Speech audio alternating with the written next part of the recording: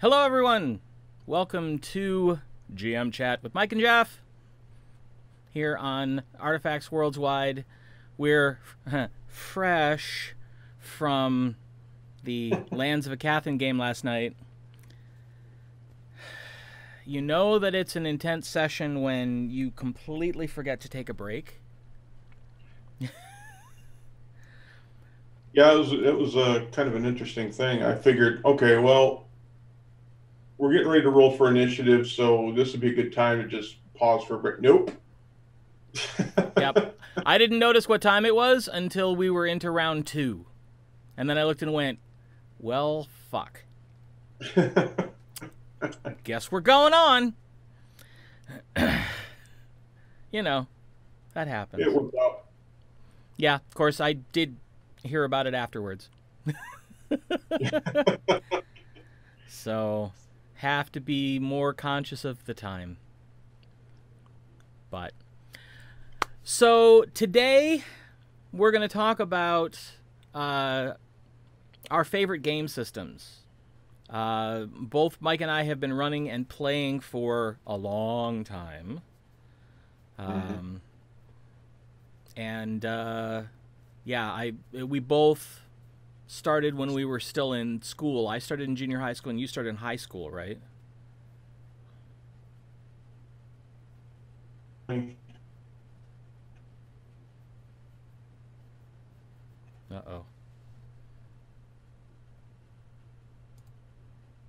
There we go.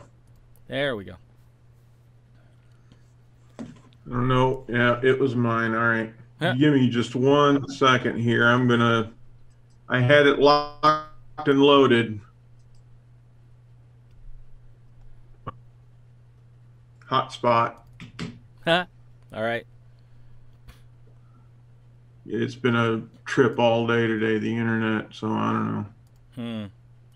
Well, at least you were prepared. So we should be okay at the moment. All right. So I was saying that we both since high school. Since high school? Yep. Yeah. So, and so we've been kind of, rolling in and out of various games for a while. And so today we're going to talk about what are our favorite systems, both in terms of favorite systems to run and favorite systems to play, which may be the same, may be different. We'll find out. But let's go ahead. Let's talk about which you want to do first, play or run.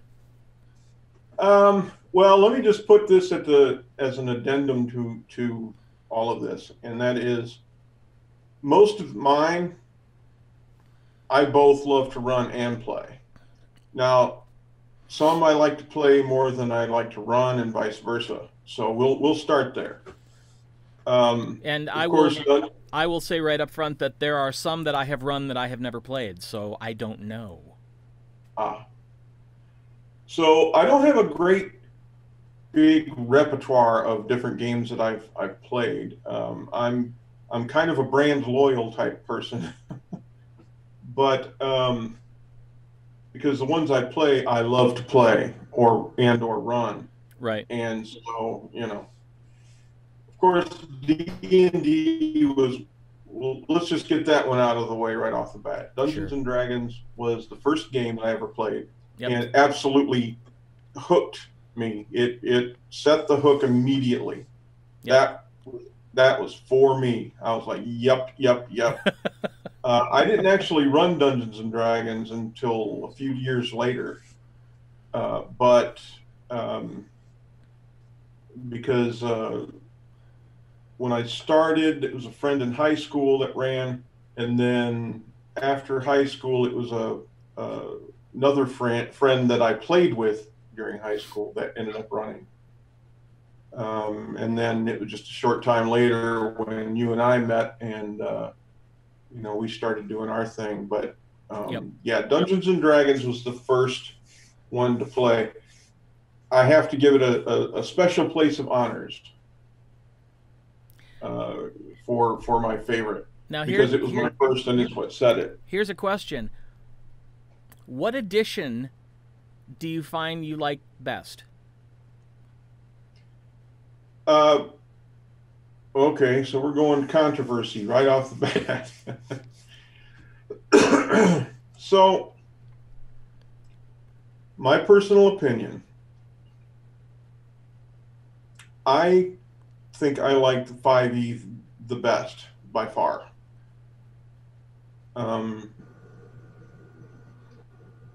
It's quick and efficient in terms of combat, and it's very conducive to role play. Yeah. Which in the last 10, 15 years or so, well, I'd even say a little longer than that, I've been more story driven than battle driven. So 5e I think would be my favorite to play, and run, but for that reason, it's more conducive to what I like to do in a game. It's hard for me to answer that. I will say I think 5th is the most balanced version of D&D that's been made yet. I will say least favorite is 4th. Well, yeah, that's kind of the standard across the board. You know, I've only played 4th once, and it was briefly, and it was a one shot. I can't really give it a fair shake. I wasn't crazy about it when I played it, so I can't say yay or nay with 4th edition. It wasn't around long enough for me to get into. At that time, I was all 3.5, you know, exclusively. Yep. But while I don't necessarily have great memories of the mechanics of 2nd edition, I will always have a soft spot in my heart for 2nd edition because 2nd edition introduced me to the Forgotten Realms. And that's where I've pretty much lived about 98% of my gaming life. Yeah, you know, 2nd edition, you know, that's odd. I don't remember much about the only thing I remember about the mechanics was Thaco. Yep. But I don't remember it being that bad. I mean, we had a lot of fun with it. We spent a lot of time with that game. But after trying 1st edition, 2nd edition was a breath of fresh air because it was organized. One of the jokes I used to make about 1st edition all the time was that it was a great idea, but it was very badly put together. Like if you opened the Dungeon Master's Guide and went to the index in the back and looked up door, there were 7 different pages. Gotcha. For information about fucking doors. It needed editing. Yeah. So when 2nd edition came out, it was they went with a larger typeface, which made it easier to read. There were lots of bright color pictures and graphics. In addition, art. Oh, don't get me started on that. That was my introduction to Jeff Easley and Larry Elmore and Keith Parkinson, Clyde Caldwell. I mean, those guys were just, just awesome. And I think I was close to owning every single piece of 2nd edition material they put out by the time they finished 2nd edition. I still have most of it. Yeah, 2nd edition, I had quite a few books. That's why I continue to this day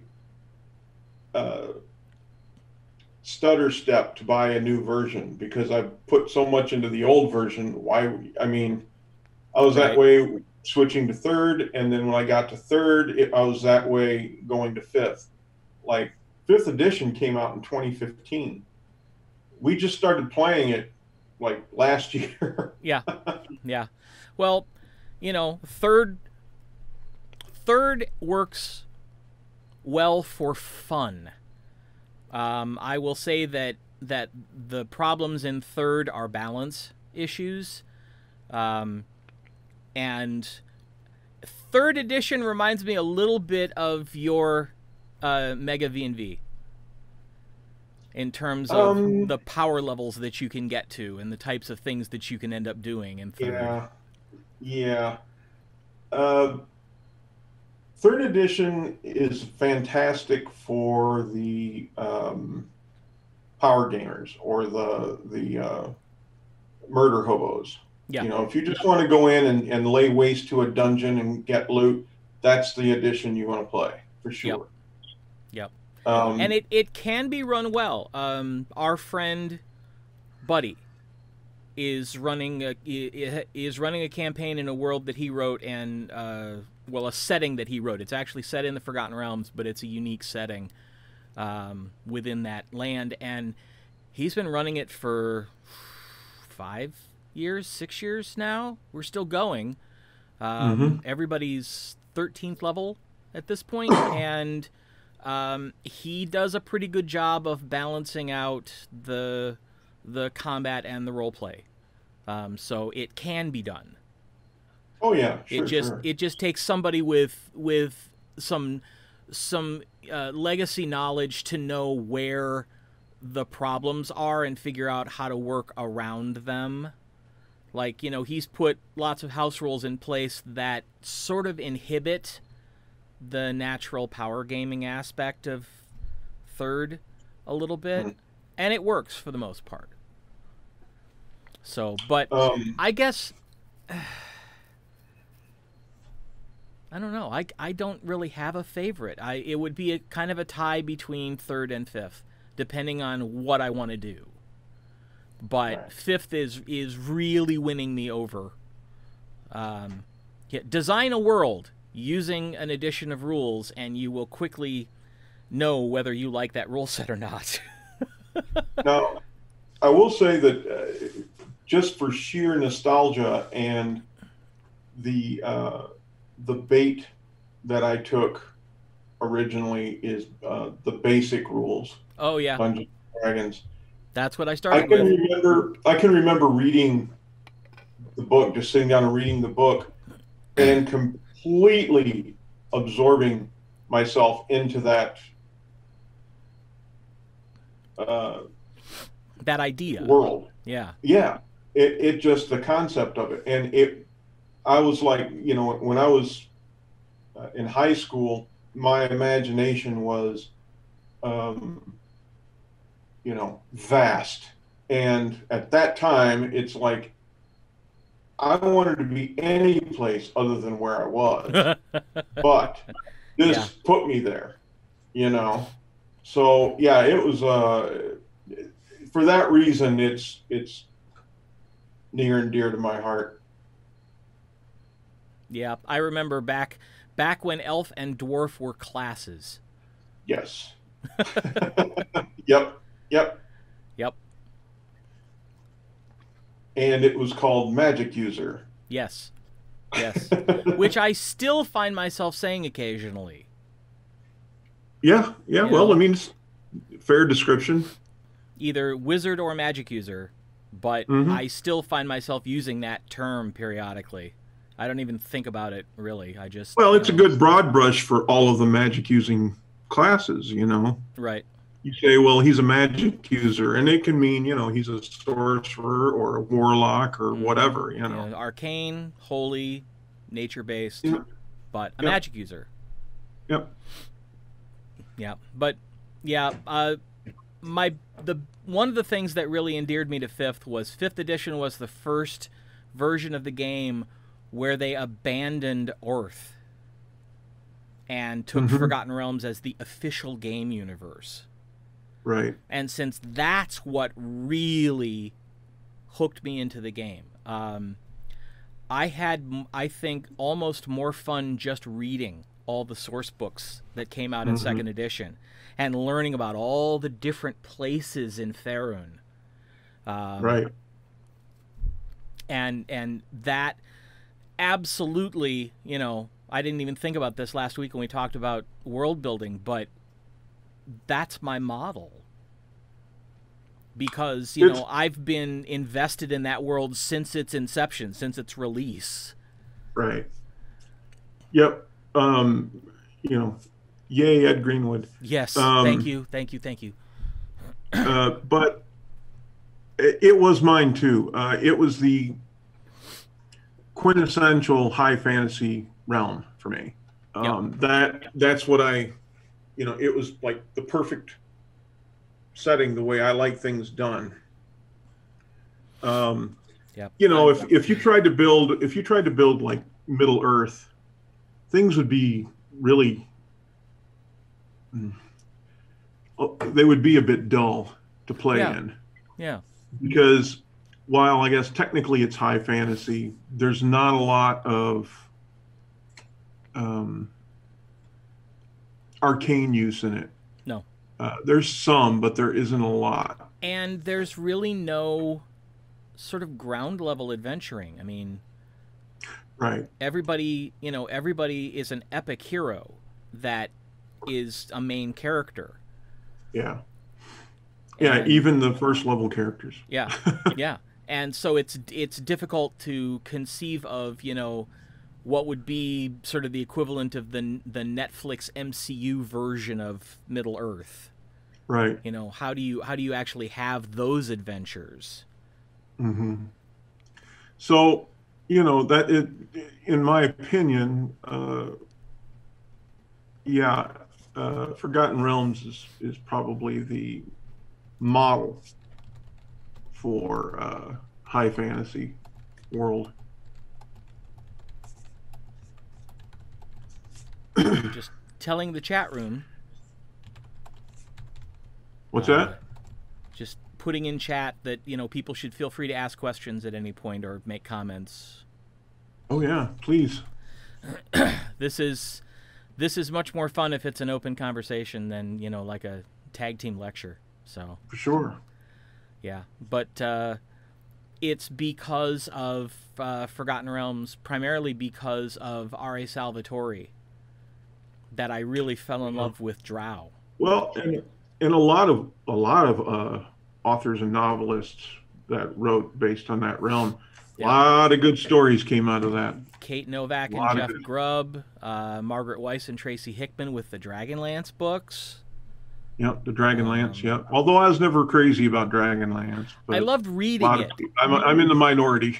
I loved reading it, but the couple times I tried to play in the world, keeping track of moon cycles, I'm done. Thanks very much. I couldn't deal with the obnoxious way their magic worked in that game. It was just a little, you know, to cast a spell, the moon had to be in the right alignment, and you had to hold your tongue just right and look cross-eyed and stand on one foot. And pretty much. Nope. But not my thing.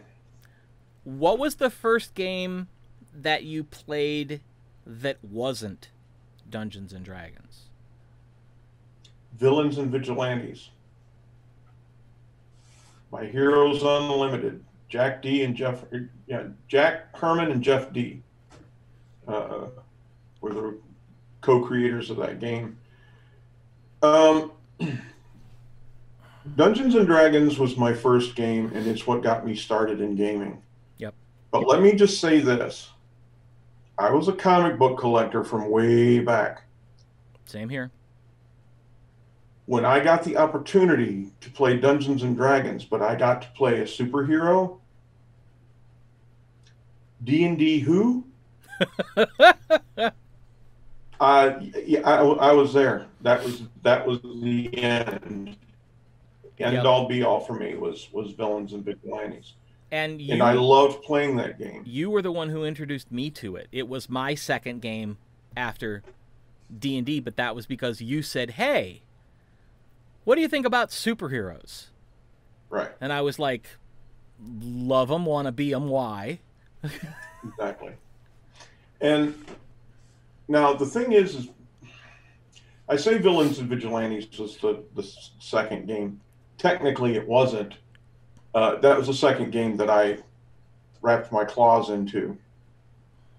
I think the second game that I ever tried playing was Star Frontiers. I don't know that one. Yeah, it's goes way back. I can't even remember who made it now. Oh. I think it was the same creators that made Gamma World. Oh, okay. Well, that was also TSR. Was it? Yeah, that was Yeah, the same I can't company that put remember out now. D&D because I did eventually find my way into Gamma World. Yeah, Gamma World was okay. I liked Gamma World. Yeah, post-apocalyptic stuff is kind of meh for me. It's all right, I guess. But yeah, Villains and Vigilantes came along, and the same friend who ran our D&D game back in high school ran V&V for us, and loved it. I got to where I wanted to try my hand at running a game. So I went through and started picking the rules apart and studying them. And as I'm looking at them, I'm like, this could use some work. It wasn't overly. There were some inaccuracies in it, and broad inaccuracies. I think I used this before, but the nuclear explosion. Yep. Doing 4d100 damage, so you could do 4 points of damage with a nuclear blast. That doesn't make any sense in the slightest.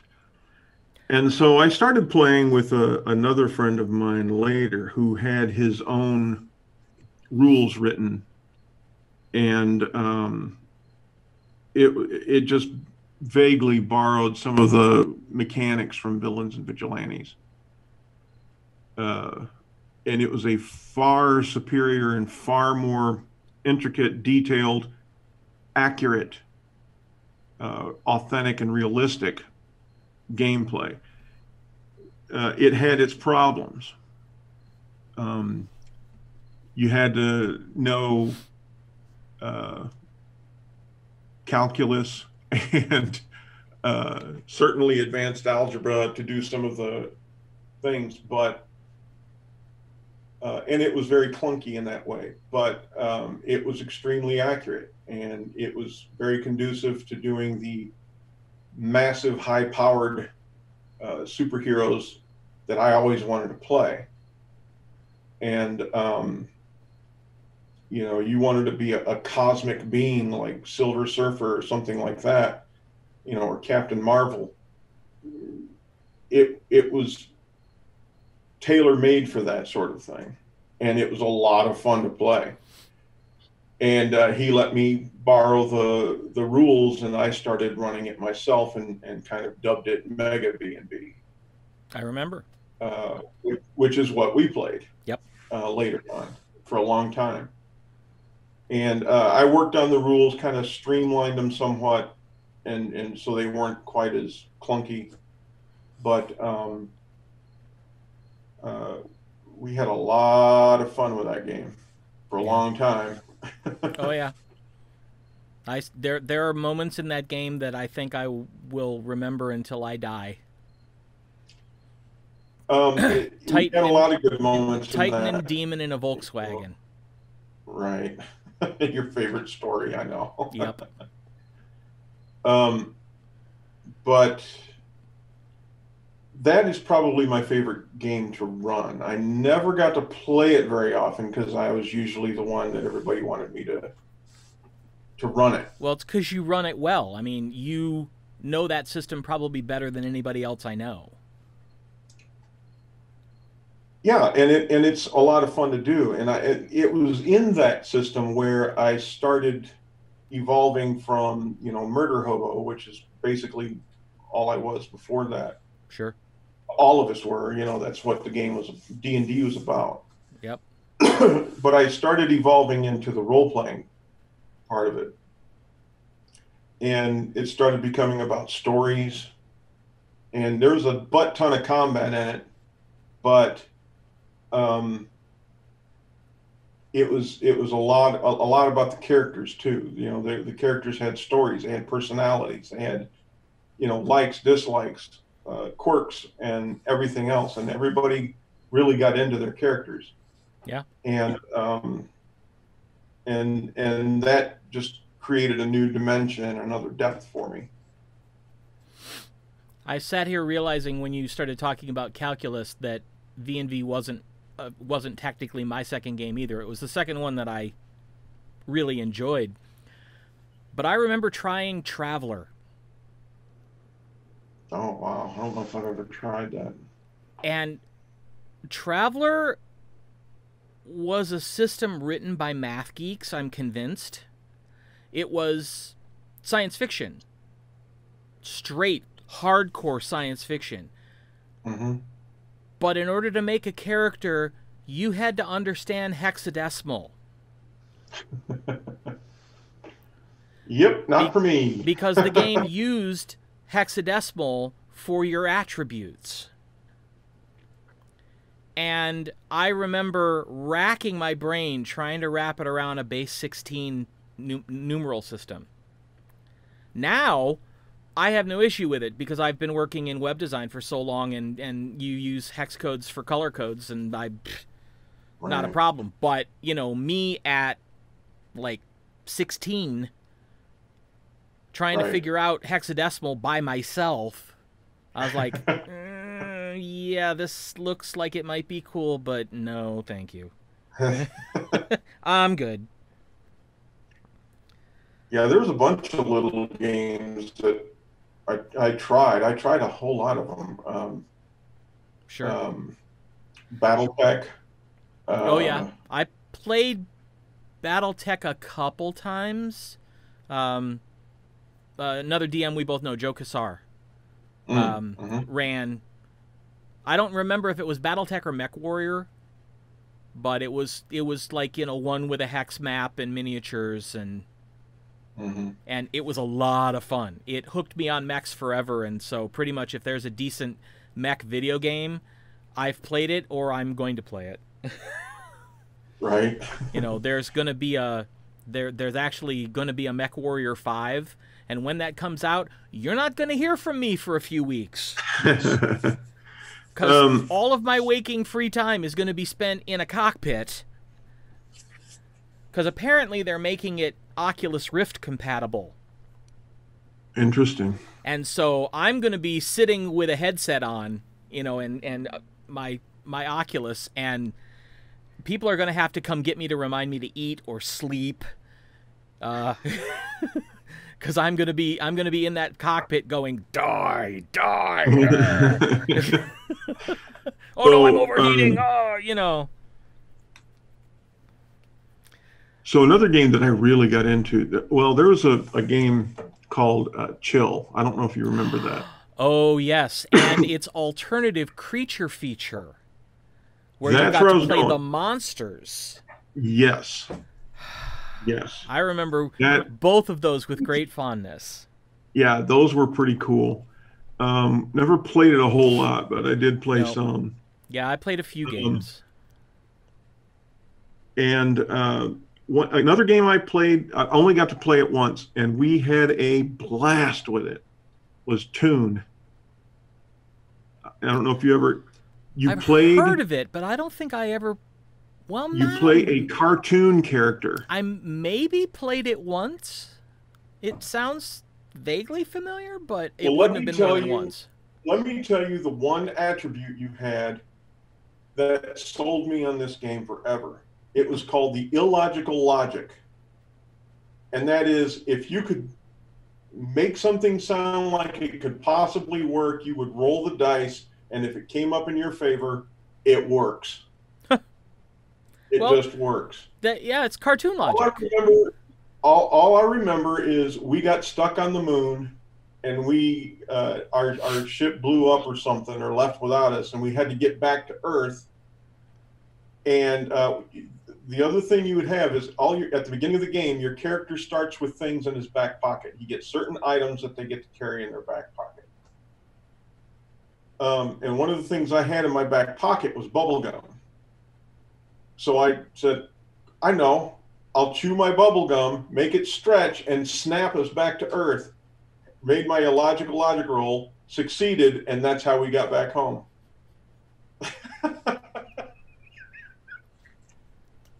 Nice. Very nice. Yeah. But, so yeah, I played a lot of cool games back in the day. And then, of course, White Wolf burst on the scene. Oh. And everything Vampire the Masquerade changed a little bit. Indeed it did. Now the interesting thing for me is that I never played Vampire at first. My first big White Wolf campaign was Mage. Right. Which is probably why I love that one best.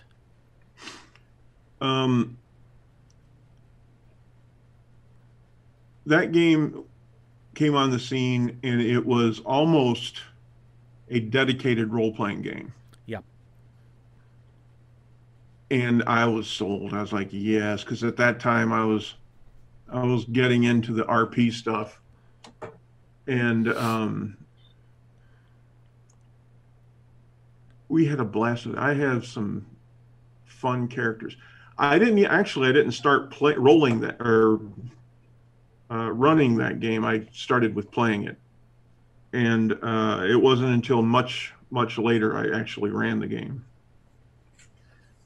But that one is on my list: Villains and Vigilantes, Dungeons and Dragons, and Vampire the Masquerade. Yeah, I have kind of a love-hate relationship with Vampire because my wife has a love-hate relationship with me and Vampire. Yeah, an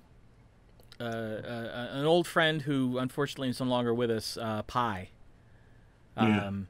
ran a Vampire game for myself, my wife, and a friend of hers.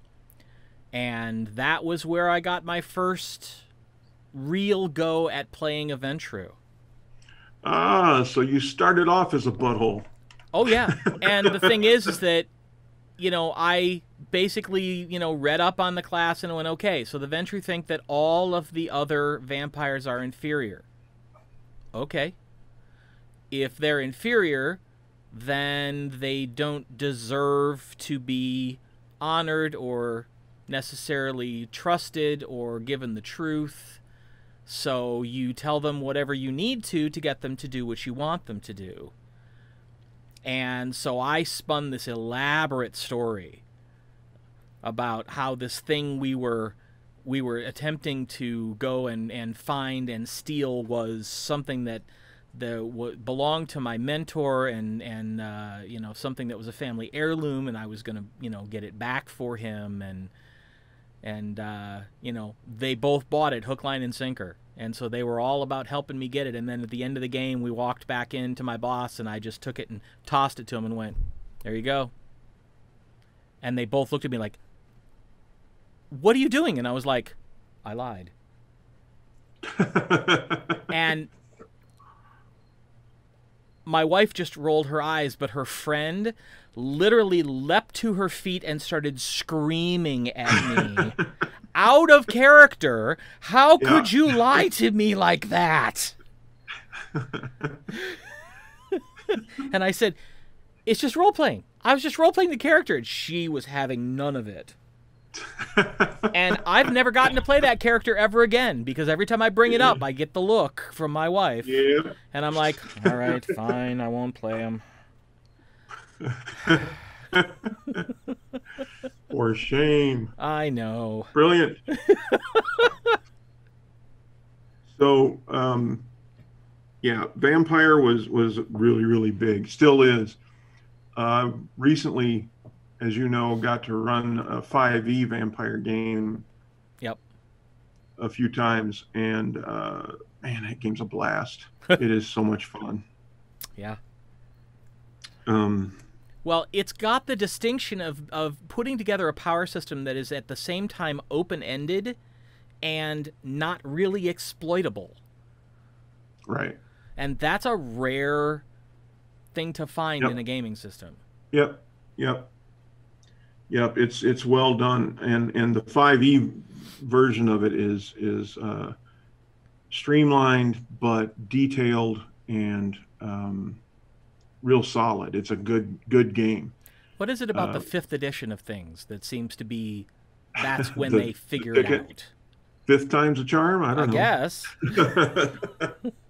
But I mean, there was nothing really wrong with the earlier editions. I played second edition for a long time, and it worked pretty well. It for what you needed to do, it did well. But you know, like as the iterations go on, they're refined, retooled, restructured. They've been played over the last 20 years, 30 years. And so people have some very good ideas or some, you know, home rules or something like that, house rules, and they do the game. And 5e just came out because it's not done by White Wolf anymore. It's Modiphius does 5e, is the game publisher. So they took it to heart. They knew what they were doing, and yeah, I really like it. I enjoy it. Yeah, and then I know I have a friend of mine who, for him, it was always Werewolf. Right. He loves Werewolf more than any of the other systems. Really, what I've found is it's usually one of the first three.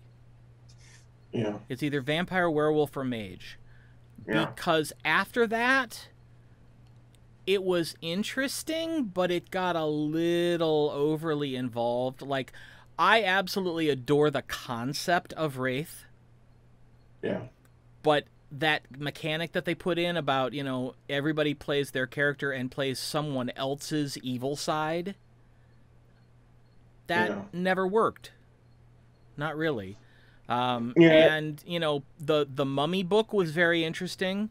Never got to mess around with it. The Devils and Angels book was exceptionally interesting, but never got a chance to play that one either.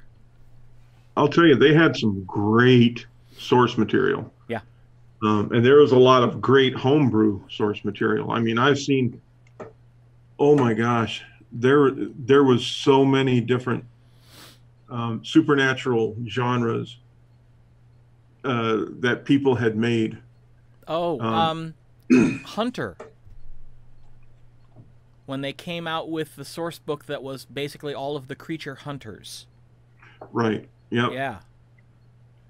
So if you wanted to play Buffy the Vampire Slayer, you could do that. If you wanted to play, you know, the brothers from Supernatural, you could do that. But some of the homebrew content I saw for it was marvelous. Highlander, where you could play an immortal. Yep. Another one was if you wanted to bring a predator into it. Didn't know about that one. Yeah, they had stats for predators. Yeah. Wow. All right. They had a stats for the Cathoga from the movie The Relic. Ooh. That was nasty. Mm-hmm. They had aliens, the xenomorphs. Oh, okay. And of course, my favorite of all, the Terminator. Yeah, the Terminators and whoever did it, they did it well. They did it as I would have hoped they would, because you don't screw with a Terminator, not a T-800. Don't screw with it. Vampire or whatever you are or not, don't screw with the Terminator. It was cool. Yeah. Well, But the yeah, interesting thing is that there actually was something in canon that was pretty close. Iteration X from Mage. They had constructs that were pretty much Terminators. right. But they were just Terminators with a magical power source instead of a scientific power source. Right. But yeah, they were nasty. But yeah, the idea of the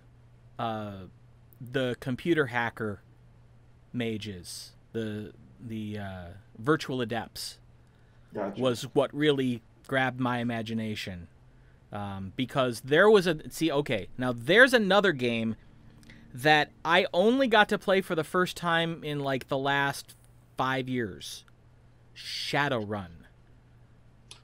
Oh, you know, I don't think I ever played that. You want to talk about a game system that completely grabbed my whole brain and went, this.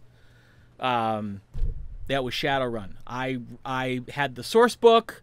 I didn't quite understand how combat worked in that first edition. It was clunky, so I never really tried to run it. But they wrote novels. So isn't it like D&D high fantasy meets steampunk or something like that? Here's the backstory. Basically, what happened was supposedly the game was designed around like 2012, the end of the Mayan calendar, and how the world ends and all that sort of stuff.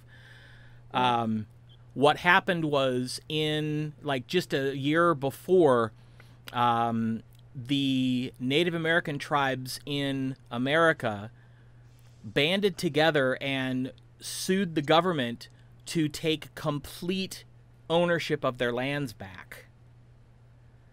And the government basically just kind of went, yeah, right, okay, whatever. And a spokesperson emerged, a shaman named Howling Coyote, who basically said, no, you don't understand. You will give us our lands back, or there will be catastrophe the likes of which has not yet been recorded in living history. And the government went, woo, wow, we're really scared. Oh, get this guy. And so Howling Coyote and several other powerful Native American shamans performed a ritual that actually, in reality, has been outlawed for probably over a century, the Great Ghost Dance. And in doing so, reawoke magic in the world. But what you had was a world that was like Neuromancer, Johnny Mnemonic. It was cyberpunk. Gotcha. And oh, so yeah. Suddenly, I said steampunk. I meant cyberpunk. Right? Suddenly, you had these, hackers running around what they called the Matrix long before the movies came out. They based that on the William Gibson book. And, so you've got people that are, projecting their consciousness through technology into the computer and running around and seeing it as a three-dimensional thing, kind of Tron-like. At the same time, you've got street shaman, who basically are shaman whose totems are things like rats and alligators in the sewers and dogs and, plus then out in the wilderness, you've got your traditional shaman, you've got mages, and when magic reawoke, people started changing, and humans morphed back into what their original species was. So suddenly you had dwarves and elves and orcs and trolls, and those were all the player races. And so you found yourself in this world where it was basically mega corporations running everything, but the Native Americans had their lands back and held firm control of it. California had banded together with Washington and Oregon to form the California Free State as their own separate national identity. And it just, it was this collision of what would happen if you threw old style Magic into a cyberpunk world. And I was absolutely fascinated by this concept. And they did such a good job of putting it together and explaining why you couldn't do both. Right. Because in order to do the virtual stuff, to be a rigger or a decker, you had to have cybernetic implants. And any sort of change you made to your body, any sort of mechanism you added to your body, would drastically reduce your innate magical potential. Mm-hmm. Because it was disrupting the whole system. And it was just absolutely fascinating. And like I said, I never got to play it until about 5 years ago when our friend Buddy ran it. And, I finally got to be a decker and, run around and slice into systems and occasionally shoot people, And there we learned the phrase that extends well beyond Shadowrun, but it was sort of brought back by Shadowrun, that never deal with a dragon. Right. Because as it turns out, the dragons are... Usually a megacorp has a dragon as its CEO. Logical. Yeah, and so... yeah, it gets really weird, but it's so much fun. So... the last one on my list for running would be Star Wars. Now I'm talking about the D20 Star Wars.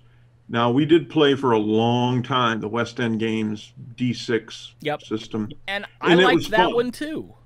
Yeah, that one was a lot of fun too. But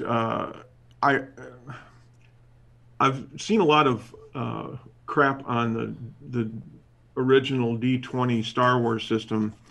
I personally thought it was very, very good system for Star Wars, especially the way they had it laid out. It with the way they had feats and the skills, and the way they handled weaponry, I thought was very, very good. I like the wound points versus the what were they called? I can't remember what they were called now, but it was kind of how hit points work in D&D. These were actually more like a power pool. They were what you used to do your feats with, or your powers, or your special skills and stuff. But it's also what damage came off of originally. And it was essentially you being able to get out of the way of being shot. Right. And it wasn't until you took actual wound points before you were actually wounded.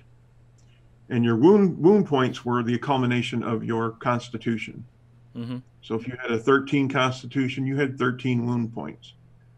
And that's how many points you could take before you died. Right. Now, the thing that I liked is if you critted someone, the damage went straight to wound. Yep. And you had blasters that did 3d8 points of damage. So, you're talking about an average damage of 12 points. Well, if you weren't sturdy and hardy, you were going to get killed. You were going to die. Yeah. And that was for heroic characters. You had regular characters like stormtroopers, for example, that were not heroic. And if you critted them, they died automatically. There's no dice rolling, no damage. And I just thought that was a good system to have. I thought it was neat. They handled lightsabers very well, where they ignored damage reduction. Because the tougher materials had damage reduction to them. Armor and stuff like that.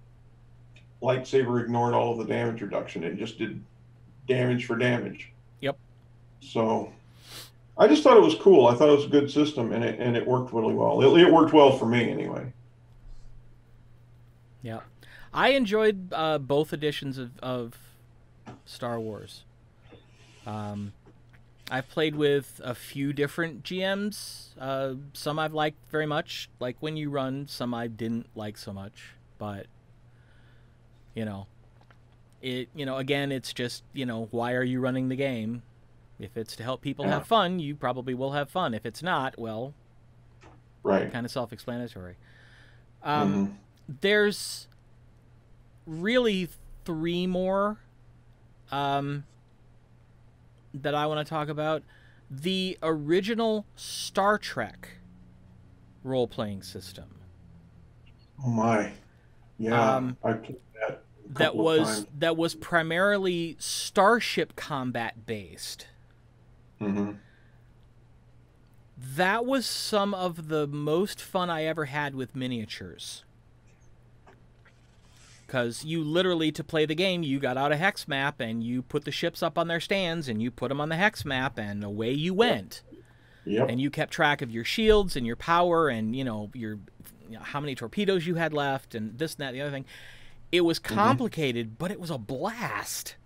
Yeah, that's probably the most fun I've had with a sci-fi role-playing game. A straight sci-fi role-playing game.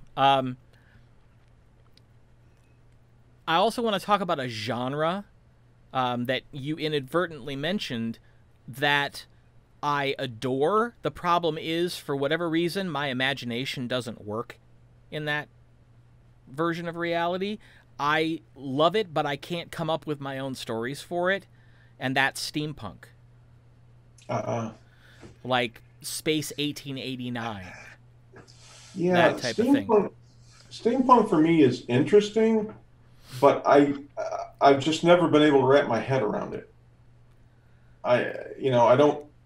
Well, the way it was explained to me, I don't know if it was explained to me by a rule book or a person or a movie I saw or whatever, but steampunk is basically an alternate reality where Leonardo da Vinci's ideas were actually realized and they worked.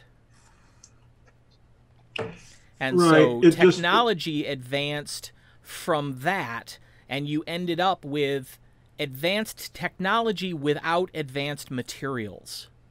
Right.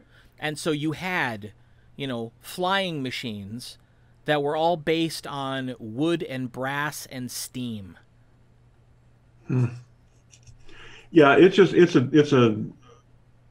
I know it's a very popular genre. I just never was able to quite wrap my head around it. Yeah, I absolutely love reading it and watching it. Steam Boy, one of the first anime movies I actually connected with. That was sort of my gateway into anime. Because it was a great story set in a steampunk universe. And I immediately went, ooh, yes, this. I'll watch this. You have any other...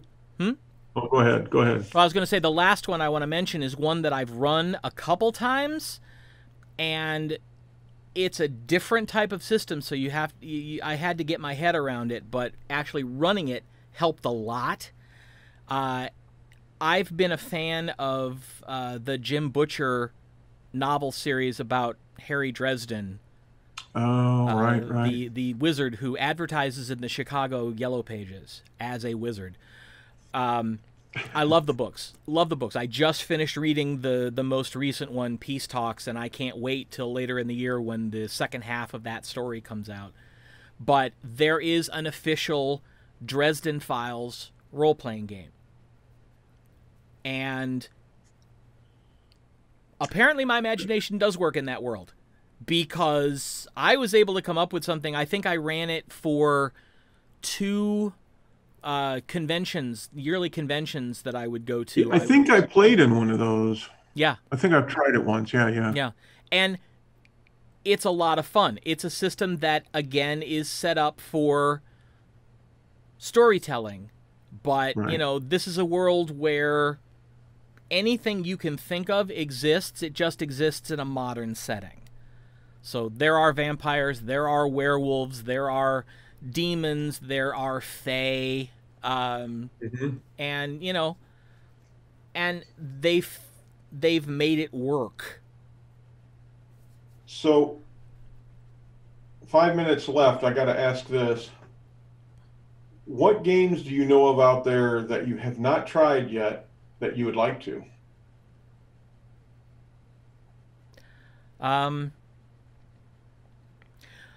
Well, one, I've never played Pathfinder. And I know a lot of people swear by Pathfinder, that they like it better than any of the D&D versions. I've never tried it. Right. So never have myself. Yeah, I might be interested in trying that. Yeah,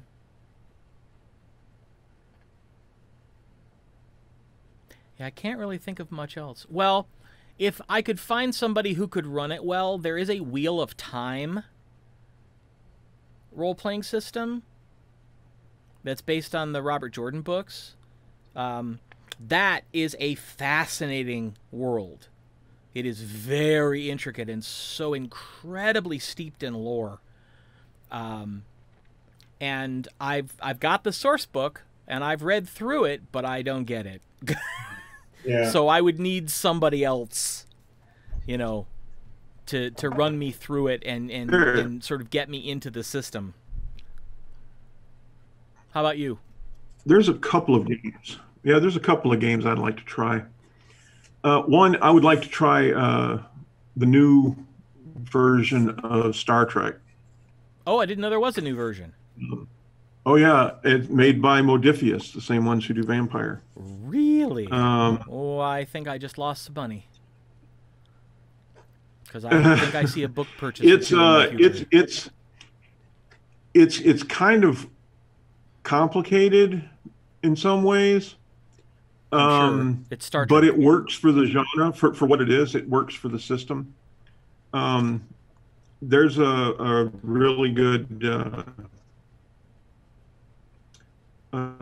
streaming show that uses that. They play that game, and that's where I was introduced to it, and it is really cool. They did it really well. I really liked what they did with it. And then the other game system I actually have. It's Cypher System, which is done by Monty Cook. I don't know if you know who Monty Cook is. Oh yeah, anybody in gaming should know who Monty Cook is. Sure. So Planescape and all that stuff. Well, he made his own game, and it's a Cypher System game, and it's an interesting way of doing things because the GM doesn't do any rolling. The players do all of their own stuff. They're either attacking or they're defending. The monsters do this. They automatically roll this much, or they automatically do this, or whatever it is. You have to defend against it to determine whether or not it succeeds. So the players do all of the rolling. The DM doesn't do any of the rolling. It's an interesting system. It's pretty cool. Pretty cool. Those are the two I'd really like to try. I have the Cypher System game, but I have not played it yet. I thought of one more. The other good thing about... Oh, go ahead. Yeah. Well, the other good thing I thought about that game is it's a generic gaming system. It's intended kind of like to GURPS. Adapt any... Yeah, sort of. But it's generic enough that you can adapt any type of genre into it. That same group who did Star Trek did a different campaign with the Monty Cook system, again, where I learned about it. And they did a superhero game. And it was a great show. It was very well done. And they put their own spin and their own little rules on it to make the game fit the system. Sure. But it completely used the mechanics from the Cypher System, and it was beautiful. It was very well done. I can tell you what to watch once you get done with your current stream show. You can maybe check those out. They're all on YouTube. So Cool. But yeah, so that's mine. There is one more. I was gonna bring it up, and then I thought, well, maybe not, because I don't remember what it's called. But it's like Western horror. Deadwood. Well, I think it's maybe Deadlands? Deadlands, that's it. Deadlands, yes, yes. Our friend Buddy has been wanting to run that for us forever, but the problem is, especially since COVID, it's not something you can easily run by remote. It's something that actually really kind of requires having everybody in the same room. Right. So he's hemmed and hawed about, well, I don't really think I can do it over Zoom, and yeah, it would. Yeah, I can see where that would be a pain. Yeah. Because apparently a lot of it has to do with drawing cards. Yeah. It's got to do. A lot of it has to do with poker. Okay. Yeah. So, but it sounds intriguing. Anything. Obviously, for me, anything that's horror related. I've always wanted to actually try playing Call of Cthulhu, but I haven't gotten a chance to do that yet. And I thought of one. I have to do sort of an honorable cheesy mention. Okay. The TSR Buck Rogers game. Okay. That was just fun. It was like, sort of the height of 50s style science fiction. And they made a computer game out of it back when the Gold Box games came out. There were 2 or 3 Gold Box Buck Rogers games, and they actually came out with the system. It would have been the equivalent of like 2nd edition D&D type system. And again, never got to play it, but I played the video games. And I knew that, with the right twist, that right sort of Flash Gordon tongue-in-cheek kind of feel to it, it could be really fun. So, yeah. So there you go. Yeah, that's a big bunch of the games I've tried, and some that I really love to run and love to play. I love to play any chance I get. Yeah. So, hopefully we have many years ahead of us still, and we'll get a chance to actually try some of those things. Once we get through the pandemic and things get back to normal, where we can actually, physically gather and play. Right. I think that'll make a lot of this a little bit more possible. But but if you're watching this, what are your favorites? What do you love to play? What do you love to run? Let us know. Hit us up on any of our social media. Facebook, Twitter, Instagram. Let us know what you love, especially if it's something we didn't talk about. Because we're always interested in learning about new things. Right. And you post this on YouTube eventually, right? I can. I haven't been, but I certainly could. Okay. Just make a separate playlist for this show. Yeah, if you do that, if you're watching it on YouTube, if you're checking this out, leave a message in the comments, and you know the drill. Like and subscribe and share. So and we're trying to get the word out on all of our stuff. So. Yeah, and please subscribe to the Twitch channel. Yes, please. We're trying desperately to get to 50 followers, so that we can make affiliate status and actually maybe start funding this channel a little. Right.